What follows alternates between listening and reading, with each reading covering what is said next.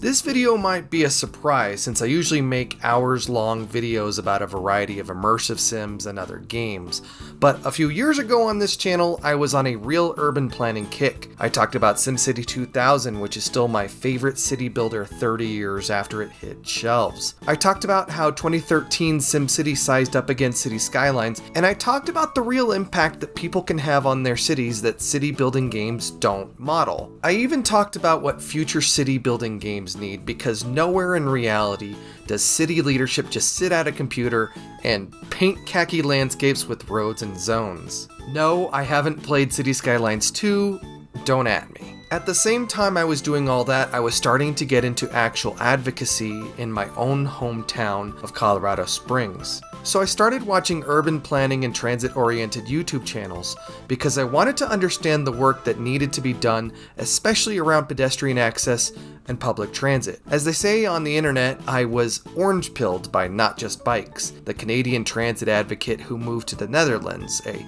world model of multimodal transit. Many of us have been activated by his snarky, often angry commentary about how bad North American cities are and how developing or destroying cities for cars has made things so much worse for people and all forms of traffic, even cars. I've watched almost every single episode of City Beautiful, which provides historical context around how cities used to be more walkable and livable, with colorful graphics made possible thanks to Brilliant. Get your first 30 days of Brilliant free by using offer code, and if you've spent more than 30 minutes ingesting this kind of content, you know who Chuck Marone and Strong Towns are. You know what effective bicycle infrastructure should look like, and the pain of not having high-speed rail to zip between municipalities. You pine for when many American cities used to have trolleys. Inspired by these channels and some local advocates I got to talk to on a podcast I used to run, I bought a bike a year ago and learned a lot of ins and outs about bicycle transit too.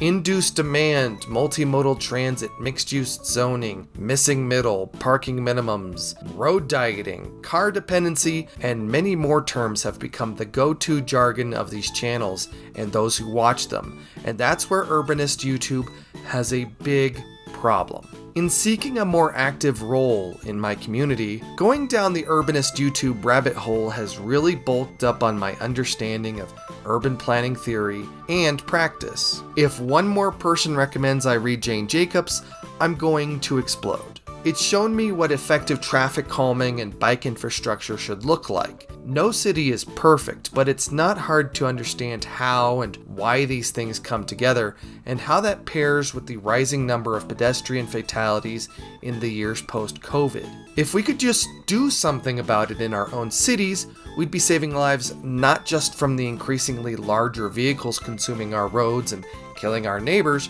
but improving health outcomes by making active transportation, like walking and bicycling, more attractive. But over the years, the number of these urbanist channels has grown to the extent that many are just singing the same notes as everyone else in this new urbanist echo chamber.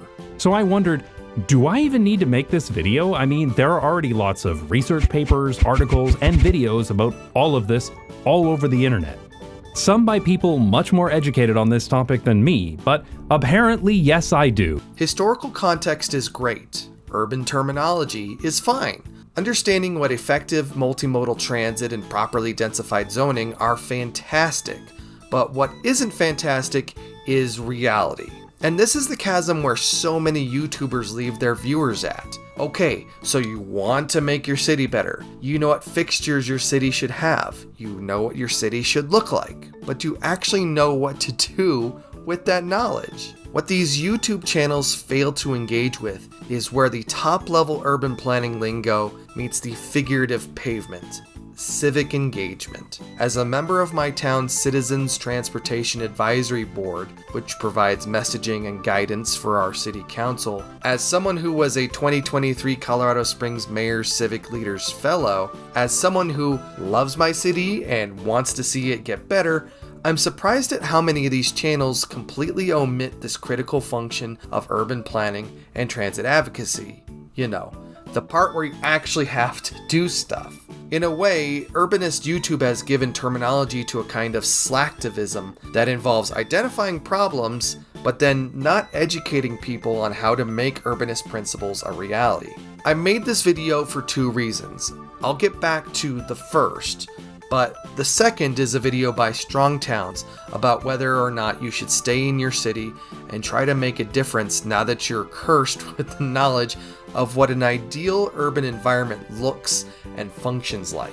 As the video progressed, I was really hoping that he would talk with actual city officials, the people who actually do the urban planning and development. Instead, it focused on small local groups that are affiliated with Strong Towns, which is a non-profit. These groups meet in coffee shops and do guerrilla acts of urbanism like painting lanes and parking spots to diet roads because they don't think their local governments move quick enough. Tiny groups can paint all the crosswalks they want, but they're not going to pour concrete to finish a sidewalk next to a fast arterial road that's known to kill pedestrians. They're not going to add a bike lane to a thoroughfare or establish a bus route out to an unserved portion of the city, things that are a problem in a huge sprawly town like mine. They're not going to contribute to municipal master plans from the back of a Chipotle, nor the various code and zoning documents that governments use to actually define what the built environment should look and function like. These channels only seem to glance at the importance of civic engagement, much less understand it, much less recommend it. So why don't these channels engage in the hugely critical middle step between learning what a strode is and how to actually build the urban environment that we want? Why are so many urbanism fans on YouTube completely uneducated on how you actually remove the car-dependent way of thinking that's killing our cities and disintegrating our communities one 4,000-pound SUV at a time? For one thing, it's boring. If you drop into a random city meeting, you're gonna have to understand a yawning amount of introductions, Robert's Rules of Order, slow procedural stuff, and more. Well, Mr. President, it's not in the motion. The withdrawal terminology is not in the motion. For two, it's very verbose and technical. It's literally why people go to school for this stuff. Something you'll experience in urbanist YouTube is that few of these creators are actually urban or traffic planning professionals, except maybe Dave at City Beautiful or Ray at City Nerd. These other non-professional creators, including Not Just Bikes and myself, are enthusiasts and fans, and we may know some key lingo, but we're not in the bureaucratic murk fighting battles day to day. Something as simple as adding a bike lane becomes 1,000 times more difficult when you understand how it actually gets done and how many people react to the proposal. Effective urbanism is far more than just transit, and while people seem to think that effective multimodal transit is the turnkey solution to resolve all other urban planning issues, it isn't. For three, NIMBYism and apathy. NIMBYism, or not in my backyard, is a philosophy that rejects new, important development for a variety of reasons, and it can be very hard to overcome, even if it's for the betterment of the city as a whole. Here in Colorado Springs, people protest anything that can possibly, even slightly obstruct our view of the mountains, which was not something that General Palmer coded into our city charter. That's an urban myth. Setting aside the fact that the hills here obstruct the mountains plenty in this town, and there are already plenty of tall buildings, you can look at this photo I took of downtown Colorado Springs from Memorial Hospital nearby and see how much they don't obstruct the view at all. Unless you're downtown. You can talk with peers about stroads all you want. Organization is very necessary. But none of that means anything when NIMBYs are showing up at every city council meeting where you live to shout down what you believe on the actual record. They're also the people running for and getting elected into positions that dictate city priorities. The average person only tends to engage in city processes when they don't want something, not when they do, and typically only when it's hyper-local to their neighborhood. My city asks for public input all the time for huge projects that will affect neighborhoods for generations to come, and whether it's a lack of communications on the part of the city, even though they physically mail everyone in the neighborhood, or it's apathy, or any of the reasons we just talked about, these meetings are usually empty. A huge park that's set to be built on our east side got feedback from about 1,000 people online, and only about 150 people from in-person gatherings. 150 or even 1,000 people in a city of 500,000 isn't great. Unfortunately, voter turnout when it comes to local issues versus turnout during presidential election years, an office that has next to nothing to do with how your city operates, is abysmal. City meetings and ballot boxes are where urbanist advocates need to show up in force if they want to get any meaningful change accomplished. Seriously, urbanists could win elections and change the shape of their cities just by getting 5 of their friends to vote for them in off-year races, because turnout is usually so terrible. For 4, local study. It's easy to understand urbanism in broad, high-level concepts, but what's hard is understanding how it affects your city in particular, because everywhere is different. I can understand how Old Colorado City formed just down the hill from gold towns like Cripple Creek, or how our bustling downtown came to be before the vast urban sprawl came when we invited 5 military installations to set up shop on the fringes of town during and after World War II. Understanding your city's history is a huge step in understanding how you solve its problems. Urbanist YouTube doesn't talk about this a lot, if at all. Let me ask you something. Who's your city's traffic engineer? Who's your city planner? Who's your city council person? Who's your mayor? Do you even live in a city, which is not always what the Postal Service says it is? If you don't, who are your county commissioners? If you're not in the United States, like I am, who's in charge of these decisions? Have you seen a city budget or master plan, of which your city should have several depending on size? Do you know what actually funds your ability to build infrastructure or enable services? Is it out of a general fund, state allowance, or a regional sales tax? These are just the top level questions, a few critical things you really need to know to meaningfully advocate for urbanism. Yeah, you can watch Not Just Bikes, he's an entertaining and popular YouTube channel, but do you know who to email when there's something wrong with a trail? Or why yet another car wash was approved for construction? Does your city have an app where you can report potholes like Colorado Springs does? For 5, these YouTubers may not actually know how to make things better. It's not even that they're tired of engaging city officials or combing through lengthy bureaucratic documents, it's that the entire topic doesn't pop up at all.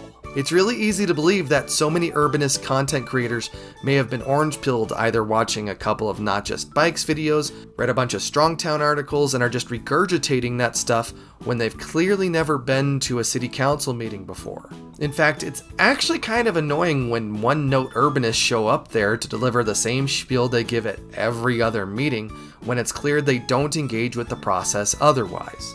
Unfortunately, without some context, some people may want to pursue an urban planning or traffic engineering degree after digesting urbanist YouTube content, not realizing that A, they're probably going to have to move to where the job is needed, and B, your decisions are going to be weighed down by whoever the local politicians are. If you're a YIMBY in a NIMBY administration, expect to get shot down a lot. The thing is, even if you're studying how to implement a better bicycle network or where bus routes should go and how often, it should be easy to see how transit issues bleed into other aspects of your city. Unfortunately, in the bubble of urbanist YouTube, many discussions begin and end with roads, sidewalks, and the buildings next to them. But the base unit of a city isn't a road, a sidewalk, or a building. It's the people who live there. There's nothing wrong with specializing in transit advocacy and focusing on cars and bike lanes, but if you look just beyond that, you can engage in the big brain next level discussions that will actually improve your city, even if transit is a part of it. If you understand how people informed urban planning, and how that urban planning sculpted neighborhoods near you to promote things like racism and wealth and health inequalities, you can begin to understand even more complicated things. For some examples, how effective is your local police force and why? Where are your city's food and medical deserts? Does your city have public art? And where is it? Who pays for it? few urbanist YouTubers seem to understand that knowing these things are critical to altering the trajectory of a city, much less advocating for it, especially when the built environment and the social environments that exist on top of it are so immense, old, and established. And this leads me to Jason Slaughter, the creator of Not Just Bikes, and the first reason why I wanted to make this video. Slaughter seems to know what a city needs at its very essence to enact meaningful change and effective regulation over a long period of time. Slaughter's been to and lived in a lot of cities. He's even been an advocate himself, but advocacy tuckered him out, and he and his family had the privilege to settle in one final location, the Netherlands, one of the best places in the world to experience effective multimodal transit. I had a very brief interaction with him on Twitter when I did my SimCity vs. City Skylines review, and he seems like a nice guy. But back in July, he posted a series of now deleted tweets saying that attempting to change urban plans in North America is a completely wasted effort and to not try. Doomerism, basically. As someone who is deep in his advocacy efforts to change my city's fabric for the better, it was a punch in the gut from someone I admired and learned a lot from. Slaughter's knowledge on effective advocacy rarely seems to poke through on his channel, where he maintains a similarly militant tone to his tweets. He gets to enjoy a city where they've already fought and won against the automobile in a decades-long battle that he didn't have to fight in. He gets to preach from an ivory tower and enjoy all the benefits of being a transit refugee with the money and resources to be able to do it. And to be fair, he's always been very transparent that that's always been the point of his channel. But even if Slaughter's tweets didn't permeate through his audience, there are so many fans of his channels who have said that they wish they could just move away from the bad planning and suburban sprawl of the United States or Canada to a Scandinavian paradise where transit advocates there have already done all the hard work. If Slaughter actively believes that advocacy is a dead end, what's the actual point of his channel except to bitch and moan about car dependency in North America? How valuable is that, actually? Advocacy is hard. Showing up for meetings is difficult. Keeping track of your city's machinations, leaders, and schedules is frustrating. I get it. Yet another urbanist is yet another YouTuber who got so frustrated at the car dependency and lack of public transit around him in his hometown of Reno that he also fled for greener pastures. Introducing people to these high-level concepts is a victory, but if even 1 out of 100 or 1 out of 1,000 of Not Just Bikes' million-plus subscribers went out and took to urban advocacy in a really serious way, that's where you'd actually begin to see the earth move. Literally. I love walking around my city, even if it takes forever to get to most destinations and downtown is a 2+ hour hike away. I love biking around my city, even if the only way you're getting to some places is by narrow, broken sidewalks. I love using public transit, where that time is mine to do what I please, even if our bus network seems to end where the city did in 1999. Advocating for actual change is a hard ask, but it's necessary, because it's an uphill battle. We already have so many NIMBY conspiracies and anti-urbanist misinformation to overcome, like the idea that 15-minute cities are a nefarious scheme by the government to control the masses, or that expensive, rarely used pedestrian bridges are the only way to reduce pedestrian fatalities, or that city buses aren't actually havens for drug use and public defecation. Our cities weren't created as car-dependent nightmares or sprawled out the way they are now with seas of empty parking lots. We had to spend generations making them this way. At the very least, it's going to take generations to reverse that damage. Unfortunately, many popular urbanist YouTubers aren't using their platforms to tell you how to actually make your neighborhood a better place. They're simply and generically describing the shape of what they should look and function like. This really is a matter of planting trees whose shade you'll never enjoy, and nothing's going to get done if you sit on the internet reposting urbanist tweets. If you want to wean people off using their cars for every single thing that they need to do, you have to build options that are better and more convenient than using a car. If you want to build better neighborhoods, you have to understand the complicated matrix that created those neighborhoods in the first place. Like the fact that downtown Colorado Springs doesn't have many of the amenities needed for a neighborhood, even as it's adding thousands of residential units right now. It's fine to learn the lingo, but it's better to actually show up, where you live and engage the machinery that makes the actual changes happen. Hell, maybe you can run for office.